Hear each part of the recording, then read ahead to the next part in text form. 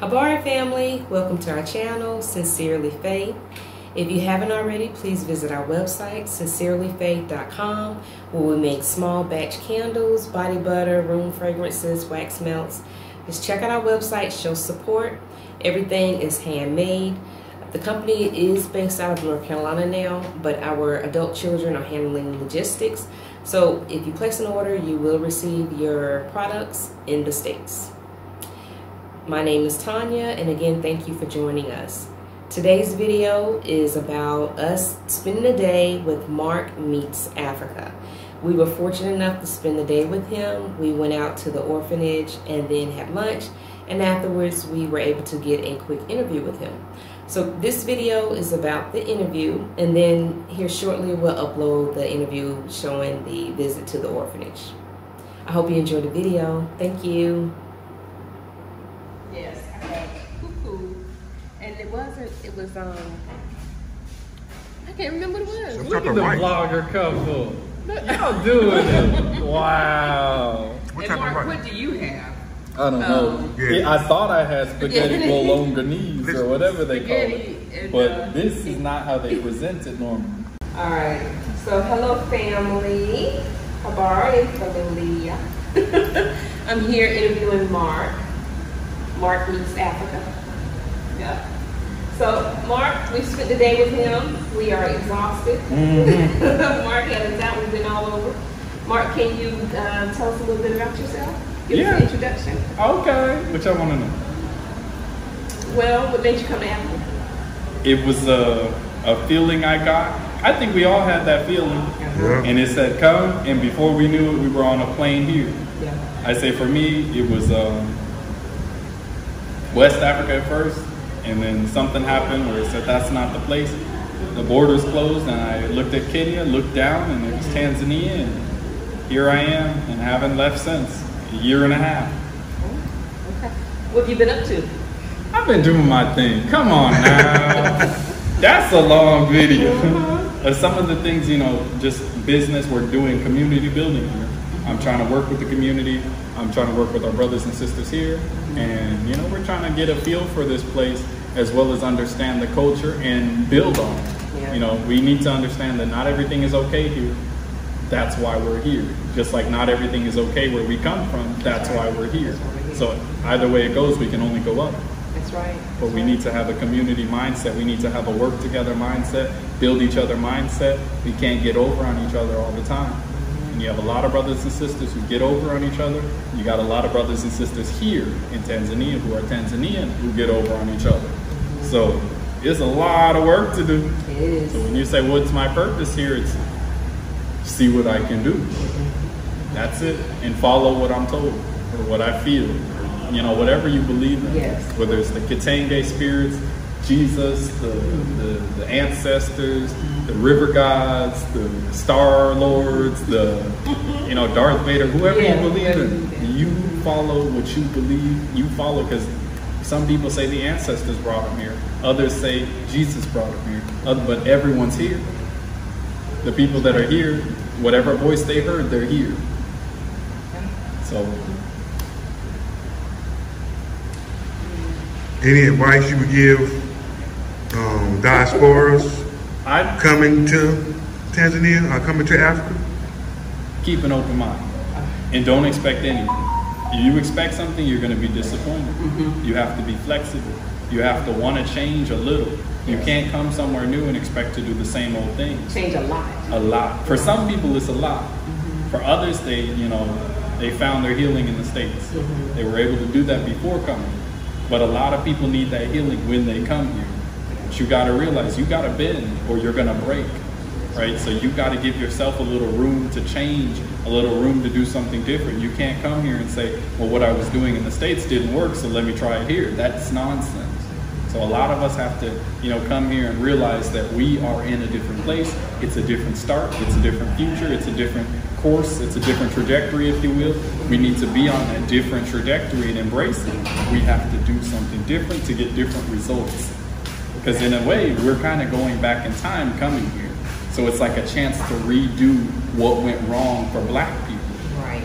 And if we can't redo what went wrong, then we'll be forced to make the same mistake here as our mothers and fathers and grandfathers did there. Don't you tell me it wasn't recording.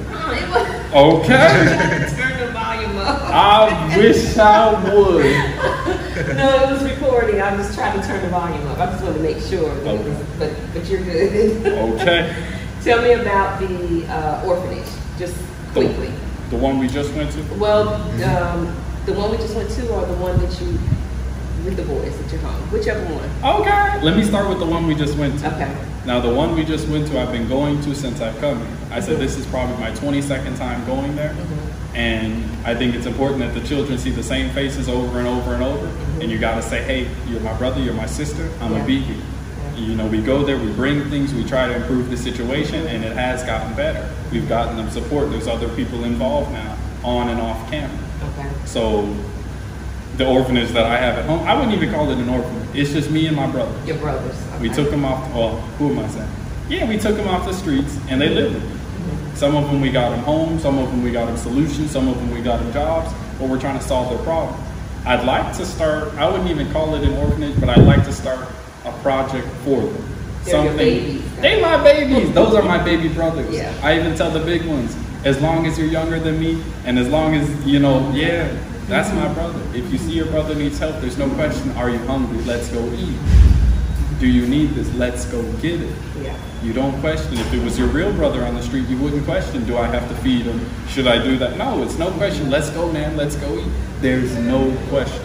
So with them, it was the same thing. I was walking one day, saw it, and that day I sat down, we had a meal. It was nighttime. Next day, came back. Next day, came back. Next day, came back. I'm 1.5, maybe 2 months behind on the business projects that I've got going on because I've taken on these other projects or this other project, which is kind of sort of, got a cut right there. Okay. Yeah, which is kind of sort of pushed me back on my other things, but I don't regret that because it's important. This is important, building the lives of the youth, the future, because we are here to build the future, so let's build the future and let's do it, very, very well. So I say, if nobody else is helping them, I'm gonna help. I don't need a permit to say, you're allowed to help. I don't need approval to say you can go help. Imagine needing permission to help people. That's not okay. If you could tell the diaspora that's here, all the diaspora that's come over and doing their own thing, whatever, what do you want to tell everyone? That's easy. Okay. Unite. You said it perfectly. They're over here doing their own thing. And because they're doing their own, what's up with you, man? You ruined my flow. He's sticking his tongue out and all this stuff, and I'm thinking to myself, what the heck is he doing? Anyway. No, I'm just like, you were doing the tongue thing. It was a little, I'm like, anyways. But I would say unite. We have to unite.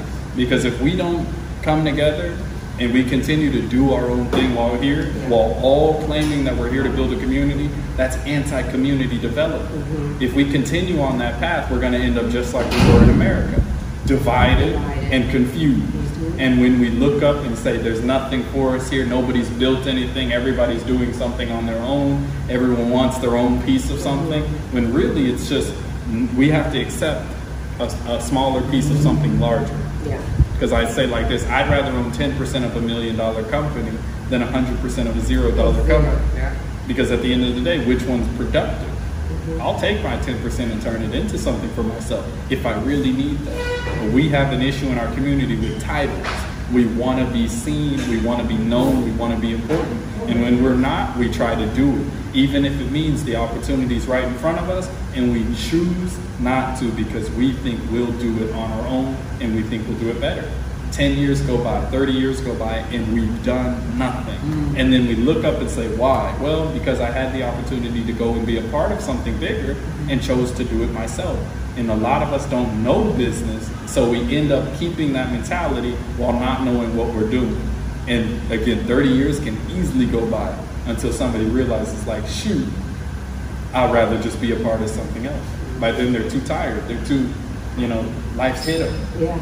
They don't have the same energy, they don't have the same mindset to that project. They think, well, you know what, There was a time, now it's over. And they've wasted their time. Instead of saying, I want to be a part of a greater cause. The unification of our people is the greater cause. If we continue to be divided, we will fail. That's right.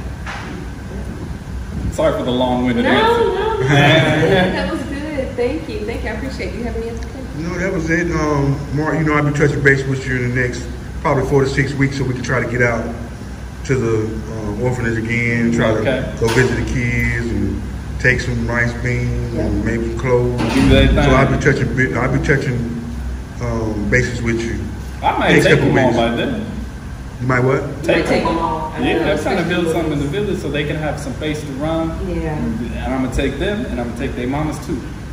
Yes, because at the end of the day, that's not a productive situation. It's like pouring water into a cup with holes in it. When I see their situation and I see like our sister from Canada, she's over here saying things like, where's the mats we got them? And I really do have to look and say, yeah, where are the mats? What happened? They're not building, they're not growing, the situation's the same, there's no development, there's no, nothing's changing. Again, pouring water into a cup with holes in it, it's a temporary solution to a permanent problem. So we need to fix their problem. I wouldn't even call it fix the problem, we have to develop them.